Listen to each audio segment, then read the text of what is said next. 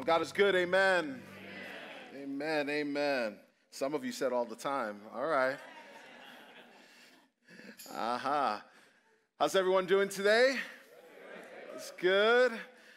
You look good. You smell good. Worship good. All right, all right. I know I could already feel it. The marinating of good food happening. Grills have been prepared the last couple of days. You could just sense it in the air, right? Oh, it's wonderful. I know on the drive home, I'm just going to smell charcoal and wood-burning fire. It's going to be wonderful. I pray all of you have a great time with friends and family this week, and this is a great time to make memories and to unite together. Amen? Amen. Well, why don't we pray for our time in the Word, and we'll dive right in. Heavenly Father, thank you. God, thank you for another day. Thank you for another time that we could gather together, Lord, and worship together and open your word together. Father, I pray that as we open your word, that you would open our understanding. Father, that your word would reach down to the deepest parts of who we are, and God, that we would be transformed by it. God, we open up our ears, we open up our hearts to what you would have to say. Holy Spirit, teach us, convict us, change us until Christ is formed in us. God, I pray the words of David from Psalm 86. Lord, teach me your way, O Lord, that I may walk in your truth. Give me an undivided heart that I may fear your name. I'll praise you, O Lord, my God, with all of my heart, and I will glorify your name forever. I pray this in the strong name of Jesus Christ. Amen, amen, amen. Well, it's always a privilege and an honor to get to open up the Word of God with all of you. I don't take it lightly. I love the Word of God. Anybody else love the Word of God? It's just amazing. Yes, yes, yes. And we're going to dive in. If you have your word, we're going to turn to Matthew chapter 6. You could turn there right now, Matthew chapter 6. And we're going to go to verses 9 through 13. And this is going to be a very, very familiar passage of Scripture that we're going to go to. Some of you may have memorized it already. And I'd like for us to stand and read this out loud, and some of you may already have it memorized. I know some of you do. You guys ready? This is the Lord's Prayer. Let's say it together. Our Father in heaven, hallowed be your name. Your kingdom come, your will be done on earth as it is in heaven. Give us this day our daily bread, and forgive us our debts as we also have forgiven our debtors. And lead us not into temptation, but deliver us from evil. Now, come on, how many know how it ends? Come on, for yours is the kingdom and the power and the glory forever. Amen, amen. Come on, let's bless the Lord for his word. You may be seated. You get extra points if you said, for thine is the kingdom. 10,000 points for each of you. The points mean nothing. Mean absolutely nothing. Well, today we're starting a brand new series called Teach Us to Pray. This is a series on prayer, and we're going to be devoting the month of July to the topic of prayer. And we're going to journey through the Lord's Prayer together. And the Lord's Prayer is a simple yet powerful prayer that has some great depth and rich history and lots of instruction that we can learn to deepen our prayer lives. Teach us to pray. That comes from the request made from one of Jesus' disciples in Luke chapter 11. You don't have to turn there, but it says this. One day, Jesus was praying in a certain place. When he finished, one of his disciples said to him, Lord, teach us to pray just as John taught his disciples.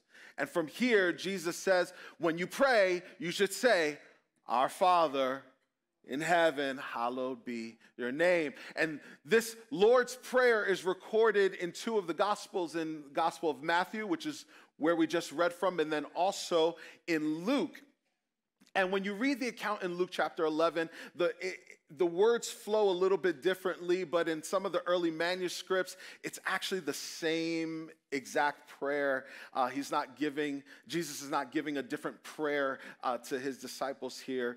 But the curious thing is that it was after Jesus was finished praying that this request came in from one of his disciples. Lord, teach us to pray. There must have been something dynamic about Jesus praying that prompted this request. Prayer is a vital part of the Christian life, the Christian walk. It's a spiritual discipline. And it's not one that we talk about often or maybe even value or even dig in the appropriate amount of time towards, but I feel like now is as good a time as any for Christians, for believers to rise up in prayer. Amen? Amen. The title of today's message is Teach Us to Pray. Teach us to pray. If you look on the note side of your bulletin, you'll see that there is no outline, just a lot of lines for notes. And that's because our text today is simply the first verse, Luke chapter 6, verse 9, which is, Our Father in heaven, hallowed be your name. We're going to journey through that. We're going to unpack that. There's some really good stuff towards that. So if you're taking notes, I might say something that you want to remember or something that is good for you to remember. You can write those things down. We gave you plenty of lines to do so. Amen. So before we dive into Matthew chapter 6, I want to spend just a couple of minutes kind of just creating a foundation and talking about prayer in general. We're going to dive into the Lord's Prayer and the instruction that Jesus has given his disciples and has given us. But first, let's talk about prayer just for a minute. And this will be a means of a foundation for the journey that we're going to go on. Prayer in and of itself, the topic, the subject, is massive. There are libraries that could be filled with just books written on the topic of prayer. It is exhaustive. And even though we have a 4-hour service today, we're not going to be able to get through. The first-time visitors are getting nervous now. It's not 4 hours, promise. But even with the time allotted, even with the month given towards prayer, we're not going to be able to tackle everything, but we can tackle some things that can really help us grow in our prayer lives. And that's the prayer. That's my prayer for all of us, that as we spend this month talking about prayer, that all of our individual prayer lives would grow in depth, that we would find some practical ways to pray, that there would be some clarity, that there would be some meaningful depth to each one of our prayer lives. Prayer is something that each one of us as believers are committed and even commanded to grow in for the rest of our lives. It's one of the ways that we connect and communicate with God, and he communicates with us. Prayer is powerful. There are tons of scriptures on it. And over this next month, we're going to be going through a lot of those scriptures. It's personal, it's transformative. But what is it? If you're taking notes, you can write this down. Prayer is simply talking to God. All right, we're dismissed. It's simply talking to God. Simple. And even though we have this simple definition of prayer, it seems that a lot of people's experiences just kind of get lost at the curve. There are some people that are like, all right, great. Prayer is simply talking to God. But what do I say? Like, am I even doing this right? There are some people, their approach to prayer is, well, the Bible says to pray, so I'm going to pray. And it's a checkbox. And they put it in their calendar and they get the reminders. And that's a wonderful discipline. But as we heard from Pastor Mo last week, if the heart's not connected, then it's just a ritual. And God is not looking for that. There are some that don't see the point. They don't value prayer. And then there are some, a lot of you here, that are prayer warriors. Like some of you got the email, they're like, oh, we're talking about prayer? You came prepared. Like you have a prayer kit. Like you wore your comfortable shoes. Like if we're going to be standing, I'm going to be able to stand the longest. You wore the pants that have the extra padding in the knees, that in case we're going to do some kneeling, you were going to be ready. You know, some of you have a little bottle of oil, a handkerchief, and a modesty blanket just to be prepared whichever way the Spirit flows. Some of you are like ready to pray. This is awesome. I love the simplicity of prayer is talking to God because it's so relatable. It's so accessible. Everyone can comprehend the concept of a conversation. And I love that.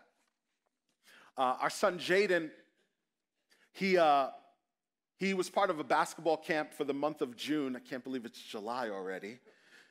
But for the month of June, he was part of a basketball camp, and he had a bunch of evening games. And this past Tuesday, I was at his games. It was a doubleheader. In the middle of the second game of the doubleheader, me and one of the dads, we struck up a conversation. I was wearing a Star Wars shirt, and he was like, hey, nice shirt. You see Kenobi? And I was like, yeah, totally did. And we have this whole conversation, and the game ends, and we wish each other a good night. And that was it. I don't even know the guy's name. I don't know which of the kids on the basketball team is his. We had a conversation. We spent time together, but there wasn't any substance. It was casual conversation, small talk. And that was perfectly fine. It did not need to be more than that. When we're talking about prayer, simply talking to God, if I treat my prayer life like a casual conversation, it won't be substantial either. It won't. I'll spend the time praying, doing what I know I'm supposed to do, but then walk away and not know God any better. When it comes to praying and talking to God, there's a little bit more to it, isn't there? There's a couple of things that we should consider in this definition of just simply talking to God. Not to make it complicated, but to realize that the nature of this conversation, we should be making the most out of it, because the intent and design of prayer is that it would impact us in the deepest way. It's not casual. It's something deeper. And so here it is. Here's a couple of things that I want us to consider. And I have a question, and this is all going to our approach in prayer. Before we dive into the mechanics of prayer, here's our approach of prayer, and here's the question. Do we know who we're talking to? Do we know who we're talking to in prayer? In our approach to prayer, when we go to God, do we realize who we're talking to when we approach God? He's God, the creator of all things, the maker of heaven and earth. Psalm 24 says it like this: the earth is the Lord's and everything in it, the world and all who live in it. When you go through Psalm 24, which is a beautiful psalm, it says, lift up your head, O ye gates, and be lifted up, ye everlasting doors, that the King of glory might come in. Who is this King of glory? He is the Lord God Almighty, the Lord mighty in battle. This is who we're approaching when we go to prayer. Do we realize who we're talking to? He is the King of glory, the Lord Almighty. He is the sustainer of life. When you go to Psalm 46, it says this: even to your old age and gray hairs, I am he. I am he who will sustain you.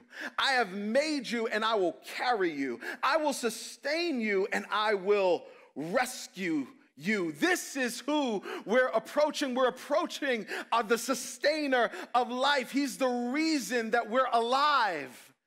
We sing this song, it's your breath in our lungs, so we pour out our praise. He's the sustainer of life. He's omnipotent. All power belongs to him. When I'm approaching prayer, do I realize that who I'm approaching has all power? What's impossible for me is not impossible for God. All power is his. This gives me hope in prayer that there is nothing, absolutely nothing that I could present to him that he would find as an issue, that he would find too hard. So I can make my request known to God. This is the one that I'm approaching. He's omniscient. He knows it all. Nothing ever occurs to God. He doesn't discover, he doesn't learn, and he does not arrive at conclusions. He knows everything about everything, and he knows everything about me. This is who I'm approaching when I go into prayer. He knows everything about me, the good, the bad, and the ugly. He knows my thoughts from afar off. He knows the intent of my heart. He sees it all. Everything is laid bare before him. Nothing is hidden. He's omniscient. He's omnipresent. He's far and near at the same time. He rules from his throne in heaven, yet he's as close as the mention of his name. There is nothing in all creation that's hidden, and nowhere that I can go that I can hide from him. We know from what David has written in the Psalms, if I make my bed in the depths, you are there. If I go up to the heavens, you are there. The heavens cannot contain his glory. As a kid, we're always like, well, where's heaven? And we're always like, where's hell? But it says the heavens can't contain his glory. So however big you can imagine heaven, you need to imagine it a lot bigger. Because if that's where God resides, then he's already outgrown it. Does that make sense? He's omniscient. He's omnipresent. He sits outside of time. We measure in seconds and minutes, like, when is this going to be over? And days and weeks and months and years. He doesn't measure like that. He measures in strokes of eternity. He's not bound by time. He's not restricted by limitations. He exists outside of it. He knows the end from the beginning. This is the God that we serve. He's my healer. He's my protector. He's my peace. He's my provider. He holds the world together by the word of his power. He's not dead, he's alive. He's not far, he's near and present, fully present. He's my Lord. He's my King. He's my Master. He is God. He's God. God on high, God Almighty. Amen. Come on, we could bless the Lord.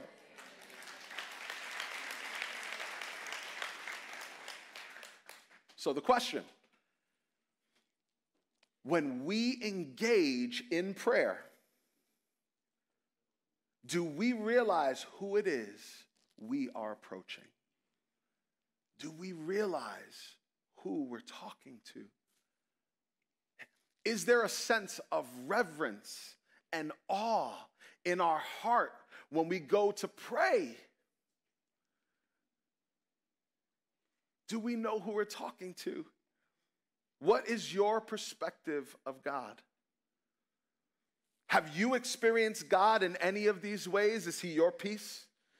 Is he your provider? Is he your healer? Is he your God? Do you see him as Lord, as King of kings and Lord of Lords. This is my list. You could borrow my list, but you need to make one of your own. Each one of us need to have that list. If it helps you to write it down, that's great. But it should be etched in our hearts because we can pray at any time, everywhere. And when we go to approach prayer, do we realize this is the God that we're speaking to? A.W. Tozer has said this: what comes into our minds when we think about God is the most important thing about us. What we think about God matters. And this is an important first step before talking about prayer, because how we view God is the foundation that prayer is actually built on. This is real important. The world we live in, the time that we live in, we have access to more information than ever before in history. We are globally connected, which is great. The world that we live in is creating a platform and valuing individuality, which is great. But then it's also not so great. It's both. The amount of information that we have access to, I've benefited. I've benefited from the amount of, Google is my friend.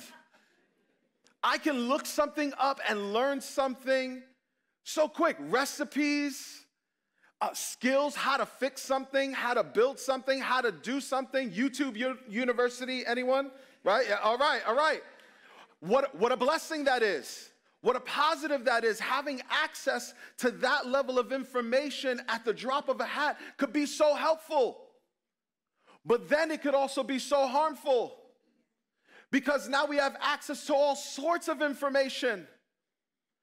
And the way that the world that we live in is pushing, it is pushing to shape and mold and form and shepherd our opinions, our perspectives, our ideologies. And if I'm not careful, as I'm taking in all of this information, it could drive me away from who God says he is from his word.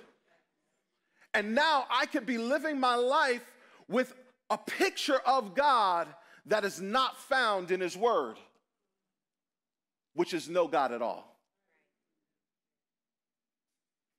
The world celebrates individuality. Man, this has had some really good positives, especially for creatives. People being able to start businesses and start organizations that help people. People that have been able to push the bounds of expressions and push technology forward in so many different ways. We're advancing at a much higher pace, and that's great. But it's also not so great. Anything taken to an extreme becomes sin.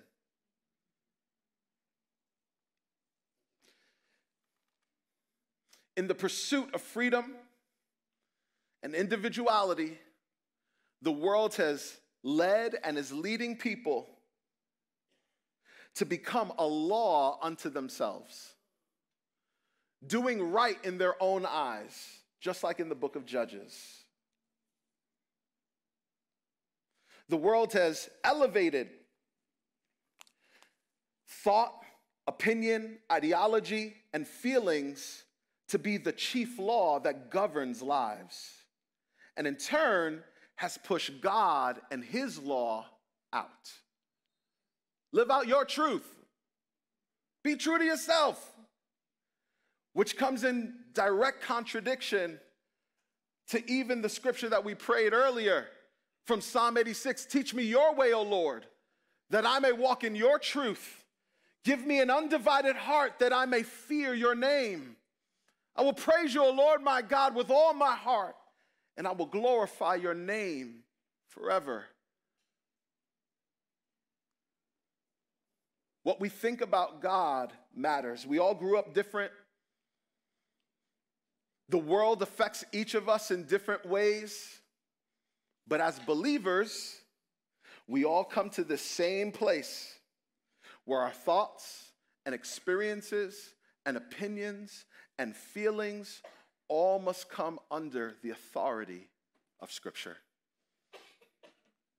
This is where it is.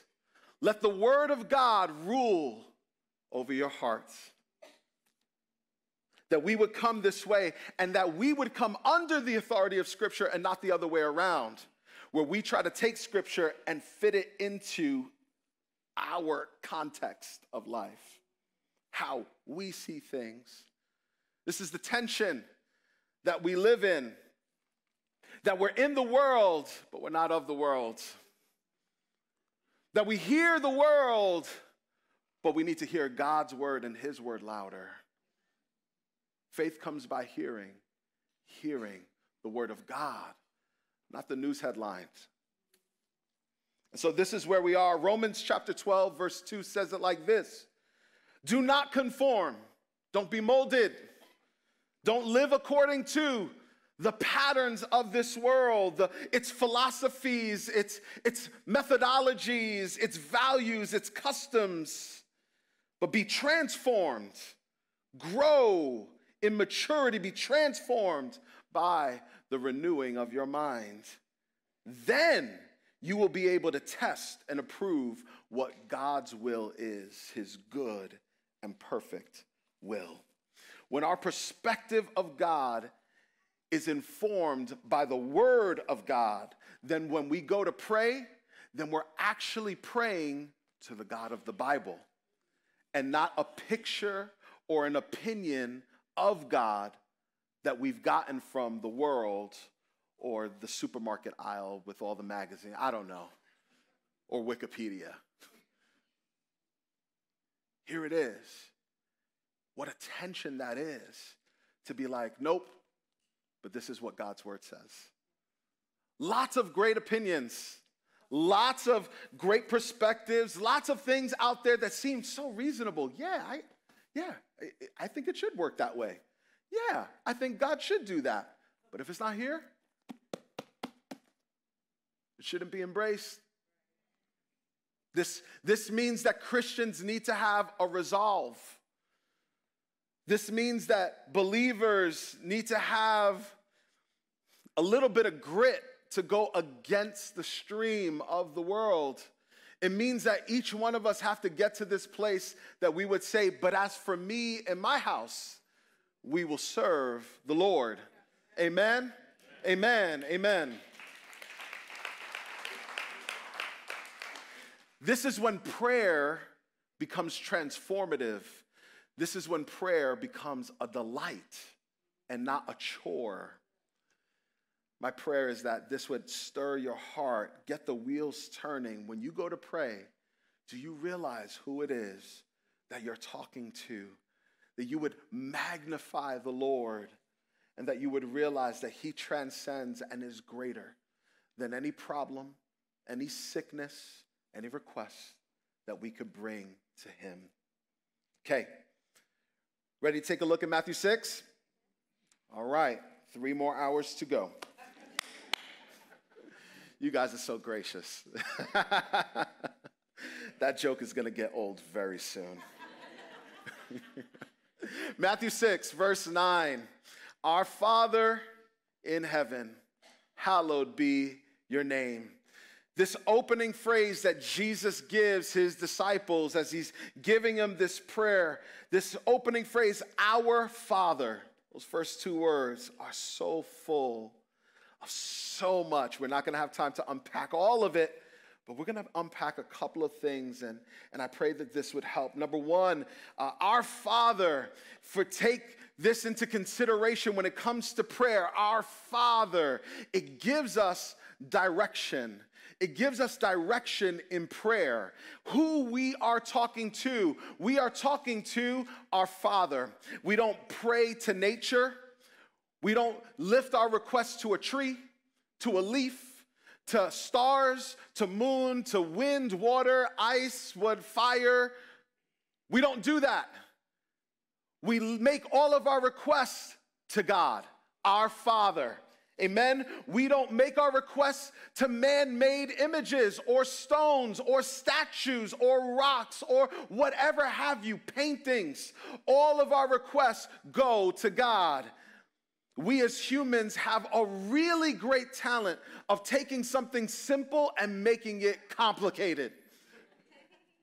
Over the centuries, something as simple as prayer, we've turned it into the hokey pokey. You know, you put your right foot in, you put your right foot out. No, now you got to turn it all about. Like, prayer is simple.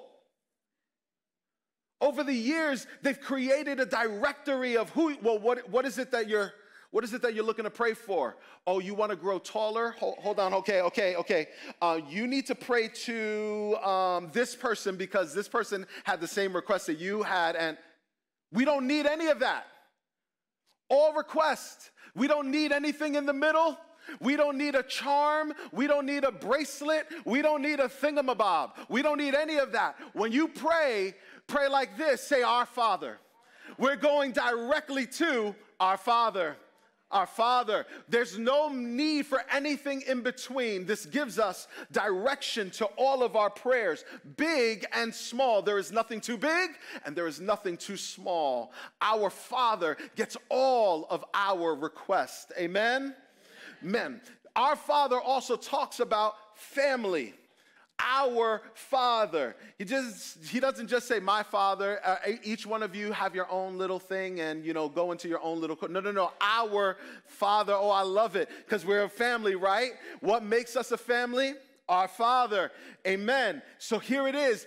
Our Father means when I go to pray, I shouldn't just be interested in my stuff. My view in prayer should be a lot wider towards my brothers and my sisters. Our Father.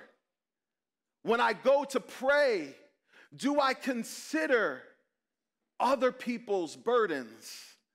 Do I look for other opportunities or any opportunity to pray not just for my thing, but for others? Shameless plug. This is why community groups are so important. Because each of us need a friend at 2 a.m. that we can call and share our burdens with. I know it's not a competition, but my community group is amazing. You heard the cheering section, I'm just saying. It's not a competition, but we are winning, and I don't want anyone to feel jealous. But this is what it is. The text messages that roll in for the barbecue are great. And the text messages that roll in, hey, I really need you to pray because neither of them are an inconvenience when we're family. Come on, our Father. Who are you connected to? When you go to pray and you're not connected to anyone else in the body, you're simply praying, my Father, because you're only worried about your stuff. But we are a body of Christ. We are a community of believers. We are connected to one another. We are not meant to live this out in isolation, but in connection. This is why our Father opens this up to more than just my stuff. I care. I care for someone else. And I don't know if you've noticed a little subtlety of prayer. Because when you're busy praying for someone else, you don't ever have the mechanism to talk about them. I'm going to let that sink in just a little bit. When people talk, if we prayed more, we'd talk less. Right? Because here it is, our hearts will be in tune with the Father's heart. Because now we're concerned not just about us, but about our family. He's our Father, our Father. And third, our Father, addressing God as Father. I know that's the big one. It was probably like, oh, he's going to go there first. No, I'm going to go there last. addressing God as Father. What Jesus is presenting here when he presents this prayer is revolutionary, especially to the people that he was speaking to, because never have they ever addressed God as Father. Ooh, I don't know about that. Like, Jesus, yeah, he's real good, but then he said, addressing God as Father, oh, I don't know. This was a radical idea that was happening here in this moment. This was mind-blowing. There was no framework in their religious system to address God as Father.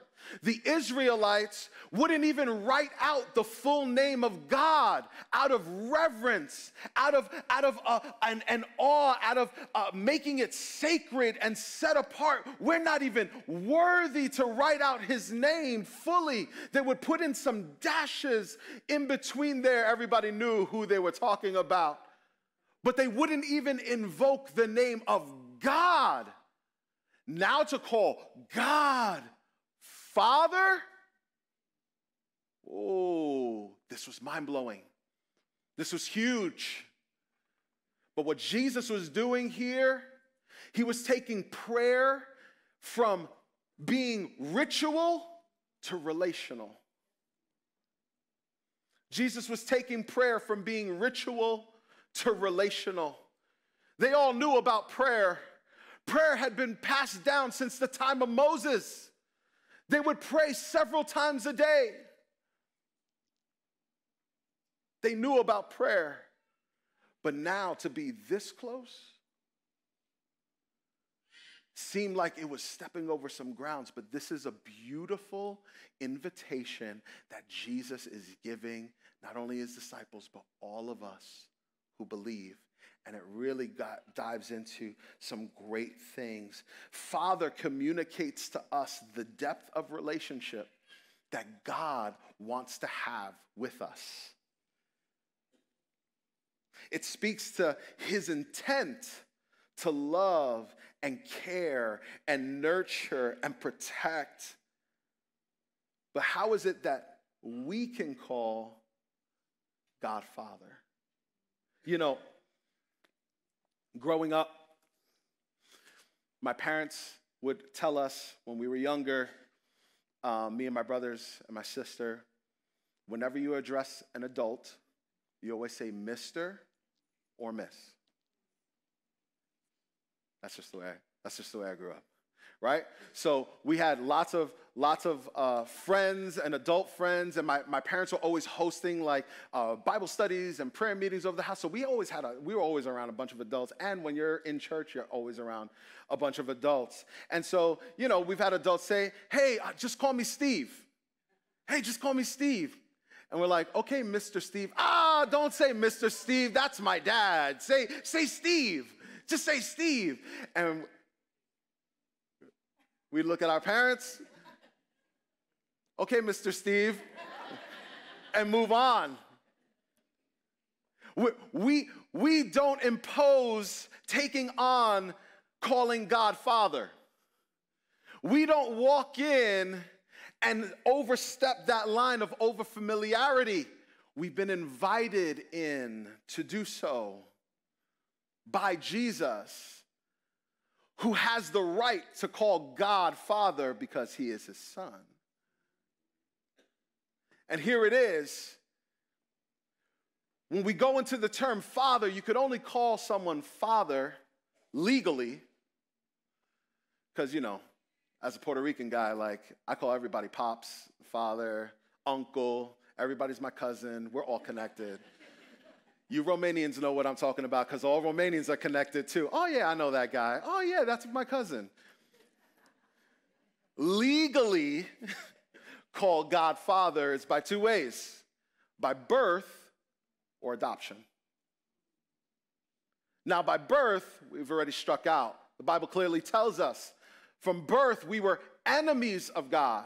In Romans chapter 5, verse 10. And by nature, we are objects of wrath. From Ephesians chapter 2. So by birth, we struck out. While God is the Father of all creation, relationally and spiritually, we are disconnected because sin separates us from God. So the only way that we could call God Father is by adoption. And God initiated this whole adoption. We get to call God Father because he chose us and we didn't choose him. God made the adoption possible through the sacrifice of Jesus Christ on the cross. God initiated the relationship.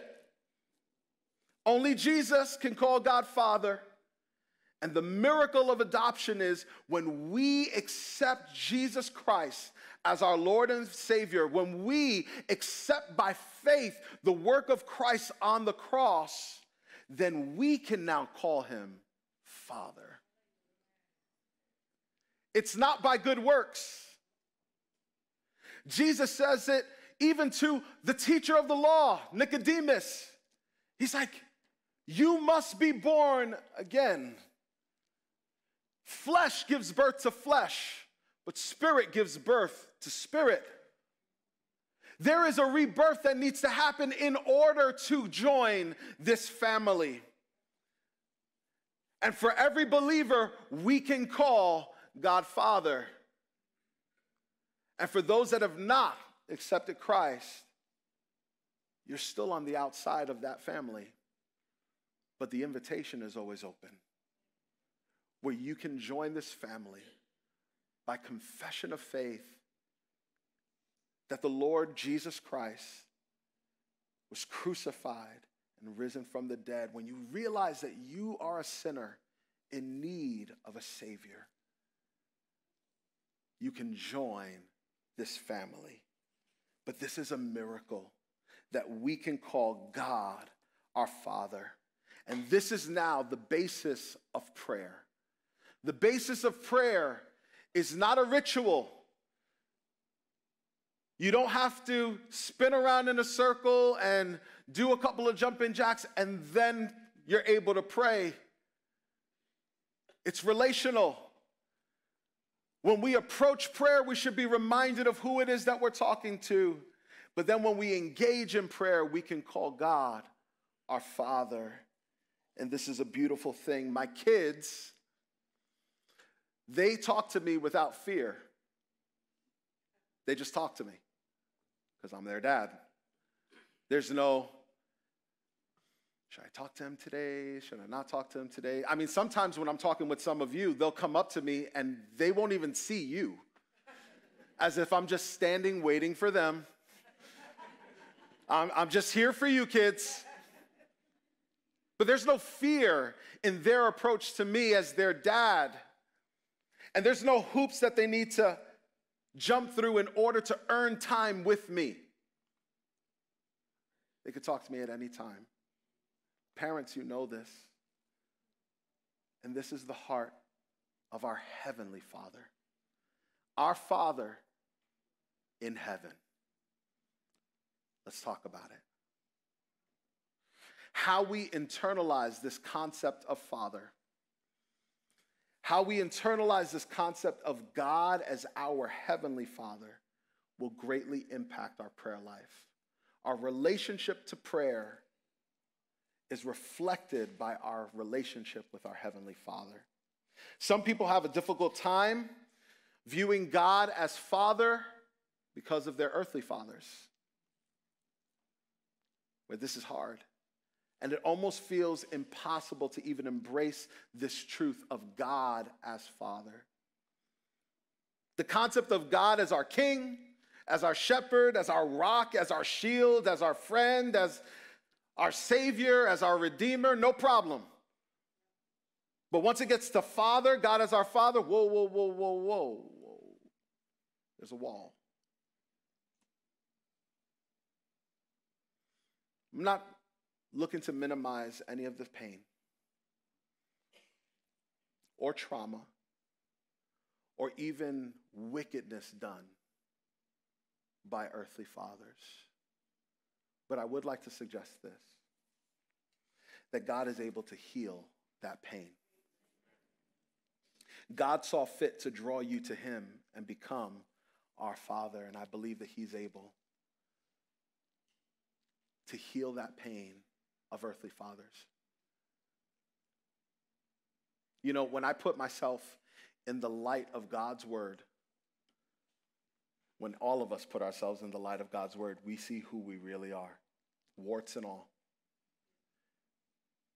And I don't know about you, but that leads me to realize how much grace I truly need. So when I look at someone else, I can see that they're also in need of grace. There, but for the grace of God, go I. All of us, where would we be without the grace of God? I would not be able to stand on my own effort, on my own strength, or even my own knowledge. And that is part of calling God our Father. There's a humility there. There's a coming under. There's a looking towards. And we're going to unpack that throughout the month. But here it is. I pray that this provides an opportunity, maybe for some of you. I don't think that this is for all of you, but I think that this might be for one or two of you, and it's worth it. Maybe you got an issue with your earthly father, and maybe you haven't spoken for a while. I pray that something would stir in your heart, and that you would begin just talking to your heavenly Father and asking for him to touch that place, and that it would lead to a place where there would be true healing and reconciliation between you and your earthly father, if possible. That's what this is all about. Connection, relationship. Some of us, God is our Father, no problem. We accept that. That's not an issue. No trigger there. Even if you didn't have a great dad, earthly dad, or whatever your earthly situation was, no problem. God is your Father, you got it. You could take it, no problem.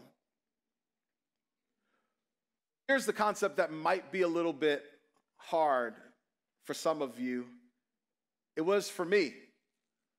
It was this concept of adoption. While I totally embrace God as my Father, this thought of being adopted, that was a little foreign to me. And I had to process through a lot of that stuff. You know, especially if you grew up in church, you know, you kind of feel like you always belong. Like, well, I was always here, so God's always loved me. Like, we always, you know, growing up in church, some of you didn't grow up in church, that's fine. I'm not talking to you right now. But some of you grew up in church like me, and I grew up in church, and I went through the whole VBS thing and the whole kiddie church thing, and I've always had this connection or knowledge of God in my life where, yes, no, I know I'm a sinner in need of a Savior, and I've asked Jesus into my heart, and he's my Lord, and all of those things, but I kind of walked around like, yeah, I already know. Yeah, like, I belong here. Like, yeah, do you know who my dad is? Like, my heavenly Father, you know, like, there was a disconnect between me realizing that I needed to be rescued. There was a disconnect between me realizing how deplorable my sin is before the Lord, no matter how long we've known each other. There was a disconnect in me realizing my need for grace, because I know. And this is what happened to Israel. We see it all throughout the Bible. They leveraged their relationship, they became legalistic, and they justified themselves by the law and by their knowledge and by what they did. And they were banking on the fact that, don't you know who my dad is? But then they would live a completely different life while acknowledging the law, disconnecting their heart. Jesus spoke about this in his ministry on earth. With their lips they praise me, but their hearts are far from me. Quoting the prophet Isaiah. There is more to just saying the right things. There's more to just knowing the right information. Jesus has taken prayer and has moved it from ritual to relational, which means now my heart must be engaged, which means there needs to be a growing, learning, living relationship with my Lord and Savior and my Father. This is why the parable of the prodigal son is so powerful. The father showed love on the younger son who broke his law. But the older brother, the one who stayed, he couldn't see that he was just as much in need of his father as his other brother. Being in the house made the older brother self-righteous. I don't want to forget. I don't want to forget that I needed rescuing. I don't want to get to a place where I think I've gotten here in my own strength. And I don't want to forget the high cost of this adoption. This wasn't just a signing of a paper. This was a sacrifice on a cross. It cost Christ his life to bridge the gap to make us a family. This wasn't cheap. This was costly. Our Father in heaven, hallowed be your name. Hallowed, we don't use that word. I feel like every time I preach, I'm using words that we just normally just don't use. Hallowed, hallowed. I don't know if we should bring that back, but hallowed means holy, separate. Hallowed be your name. Holy is your name. Your name is set apart. And here it is, this portion in the prayer, we're just 2 sentences in, and here is worship. Elevating the name of God, ascribing glory and worth to God's name. Your name be glorified. Hallowed be your name. You're altogether separate. You're altogether holy. There is none beside you. Hallowed be your name. This is an acknowledgement. It's an honor. It's glorifying. It's elevating the name of Christ above our own. We haven't gotten to the place of giving our requests yet. But here it is. We see this mechanism of recognizing relationship and then giving worship. Hallowed be your name. Worship is an act of attributing worth and value to someone. To say, hallowed be your name, is to declare that God is on high, that God is elevated. It is worship unto the Lord. Question: does our heart desire God's glory? When we pray, is there any worship in our prayer unto the Lord? Or do we kind of go straight to, okay, Lord, this is what I need? It's a stop, right? We all do it, right? We all run right past it when we don't consider who it is that we're talking to. This well-worn, beautiful prayer is inviting us to recognize the relationship that we have with God and giving us an opportunity to worship him for who he is. Is God's glory the motivation of our hearts? God, no matter what happens, just be glorified. Lord Father, it doesn't matter what happens to me. It doesn't matter what happens to this outcome. Just may you get glory. Is God's glory any motivation in our heart when we approach prayer? Hallowed be your name. Before I get to any request, before I get to anything I need, I just want to praise you.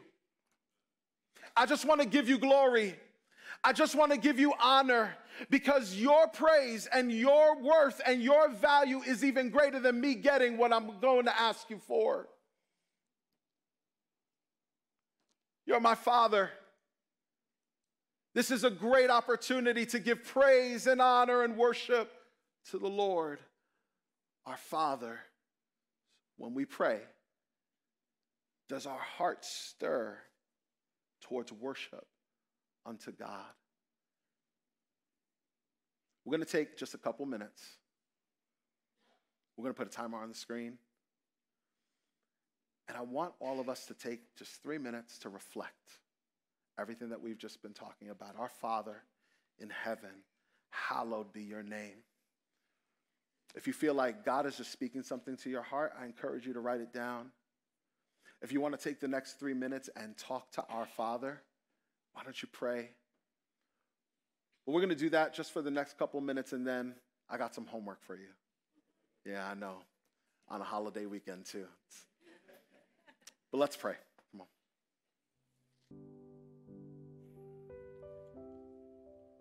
Our Father in heaven, we worship you, and we give glory to your name. As we take this time to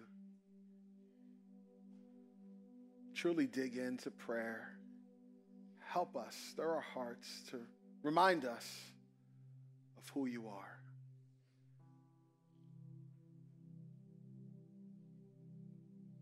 We love you, Lord. And we remember all of your blessings and benefits in our lives. So God, thank you. Thank you for making a way through Christ. God, thank you for bridging the gap, oh Father, and thank you for salvation. Thank you for becoming our Father.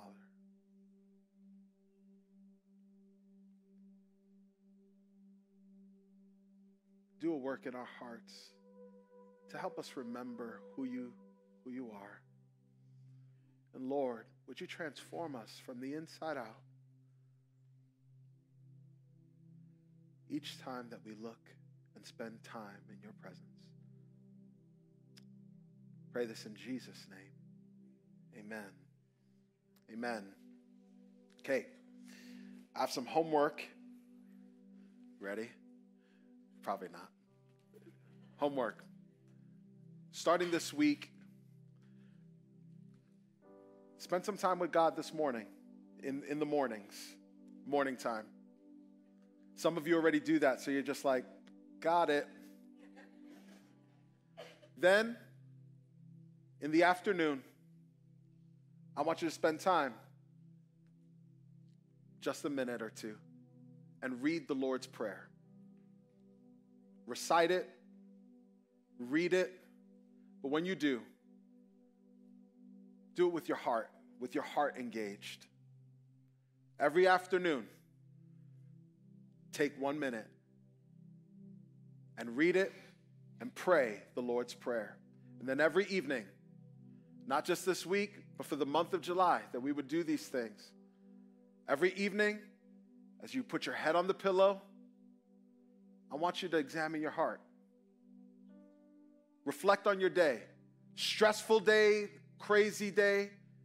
But I want you to find one thing that you can thank God for and end your day with thanksgiving. If it's that one thing, if it's, Lord, thank you for bringing me back home safely. If it's, Lord, thank you for that I have a place to put my head. Whatever that thing is, but end your day with thanksgiving.